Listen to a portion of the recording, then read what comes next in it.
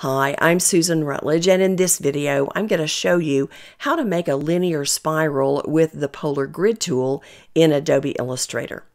In my last video, I went through the details of how to use the Polar Grid tool, and I'm not going to be going over all of that in this video, but I will leave a link to that tutorial at the end of this one, so you can go check that out next.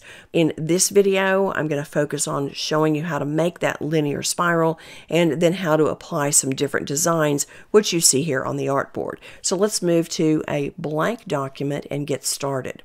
We find the Polar Grid tool on the left toolbar as long as we have the advanced setting chosen. If you only have one column of tools on your left toolbar, then you'll need to come up to Window, down to Toolbars, and click Advanced, because that's the only way you're going to be able to access the Polar Grid tool since it doesn't have a keyboard shortcut.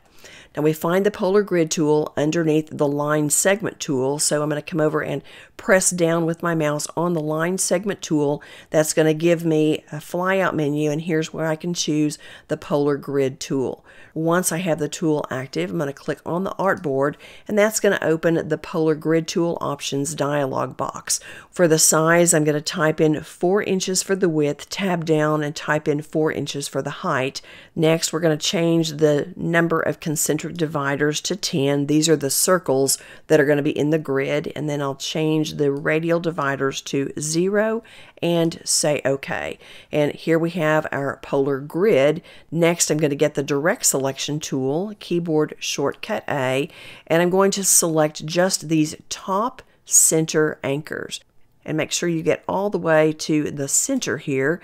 And I'm going to cut these with the keyboard shortcut Command X. And don't make the mistake of deleting them. You have to actually cut them so that Illustrator places a copy of the lines on your clipboard. Then we're going to paste them back in place using the keyboard shortcut Shift Command V. Now that they're in place, for the next step, I'm first going to make sure that I have my Smart Guides turned on. So I'll come up to View, and I do have Smart Guides turned on. You can also toggle those on and off with the keyboard shortcut Command U. Next, I'll select these top half circles, and I'm going to hold down the Shift key and drag to the right until Smart Guides shows me that I'm intersecting with the lower half circles. Now click on the artboard to deselect all of those, and we're going to select some lines, and this time we are going to delete them. I'll start in the center. I'm going to hold down the Shift key so that I can select multiples. I'm going to skip the next line, click on here, skip a line, click, skip, click, skip, click, skip, and click. And I'll press the delete key once and then press it again to remove all of those anchors that were selected. Now we're going to do the same thing on the top, and we're going to select the lines that aren't connected to anything. So I'll start and select this one, hold down the Shift key, skip a line, click, skip, click, skip, click, skip, click, and skip. And I'll press the delete key once and press it again. Then I'm going to get the selection tool, keyboard shortcut V, and select all of these lines, and I'm going to join them together. And I can do that by either coming up to Object, down to Path, and choosing Join, or I can use the keyboard shortcut Command J. And here's our linear spiral. Now I could have made this any size, and I could have even added a lot more concentric dividers. The important thing to remember is that you always have an even number so that it works out right. I'm going to move this design over to the left a little bit, and I'm going to make a copy. I'll hold down the Option key to make a copy, and I'm going to hold the Shift key down as I drag to the right, and that's just going to keep these right in the same line. And I'll first come over and click on the word stroke, and I'm going to change the cap to a rounded cap, and then I'm going to get the width tool, keyboard shortcut Shift W. I'll press down with my mouse on this last anchor here, and I'm going to just drag to the right a little bit, and I'll increase the width to whatever size I want, and then release my mouse. Now I have a spiral that's thick on the outside and thin on the inside. And I could reverse that. Let's just undo that move, keyboard shortcut Command Z.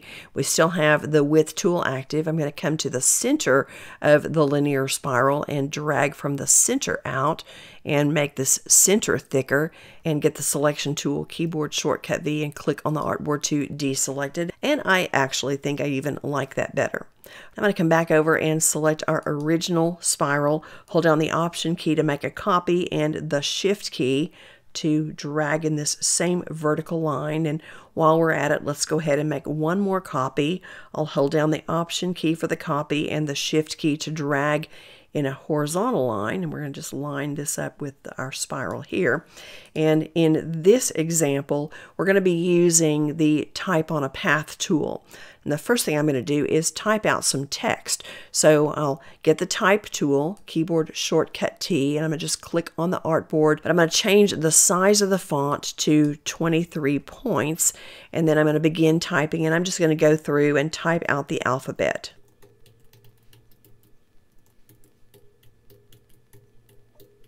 Let's do the numbers too. Now I'll get the Selection tool, keyboard shortcut V, and I'm going to make a copy of my ABCs, keyboard shortcut Command C, and this is going to place them on my clipboard. Then I'll select the Polar Grid tool, come back over to the left toolbar, and right here where the Type tool is, I'm going to press and hold down my mouse. This is going to give me a flyout menu, and I can choose Type on a Path tool. Now I'm going to start in the center and just click down with my mouse, and Illustrator automatically puts in some placeholder text. But remember, we have some text on our clipboard, so I can paste it in using the keyboard shortcut Command V, and Illustrator replaces the placeholder text with the text from the clipboard. I'm going to keep pressing Command V and pasting more of those letters onto the spiral until I have it filled up, and when I have it like I want it, I'll get the Selection tool, keyboard shortcut V, and I'll click on the artboard to deselect the spiral. Now I'm going to select the text and delete it. And for the last example, we're first going to make a pattern brush. So I'll get the Ellipse tool, keyboard shortcut L, and click on the artboard to open the Ellipse dialog box. And we're going to make a very small circle.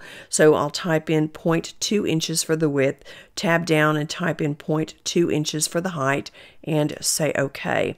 Then I'll come over and click on the color fill icon, and I'm going to choose this blue color for the fill, and then we'll change the stroke color to this orange and increase the weight of the stroke to 2 points. Now I'm going to need to access the Brushes panel, so I'll come up to Window, down to Brushes, click here, and I'm going to grab this tab and drag it over and dock it next to the Layers tab. My little circle's already selected, so I'll come down to the bottom of the panel and click on the New Brush icon, and that opens up the New Brush dialog box. We're going to click Pattern Brush and say OK, and Illustrator has created a pattern brush for us. Well, I'm not going to change any of these settings. I'm just going to say OK, and here we have our pattern brush. So I'll get the Selection tool, keyboard shortcut V, click on our linear spiral, and then click on our new brush, and Illustrator applies it very nicely to our spiral. I'm going to select our ellipse and delete it, and we end up with some different designs that have been applied to our linear spiral. Well, I hope you've enjoyed this video and you're already thinking of ways that you can use this spiral in some of your own projects. I want to invite you to subscribe to my channel so that you don't miss any of my future tutorials, and I look forward to seeing you again next time. Thank you so much for watching. Bye now.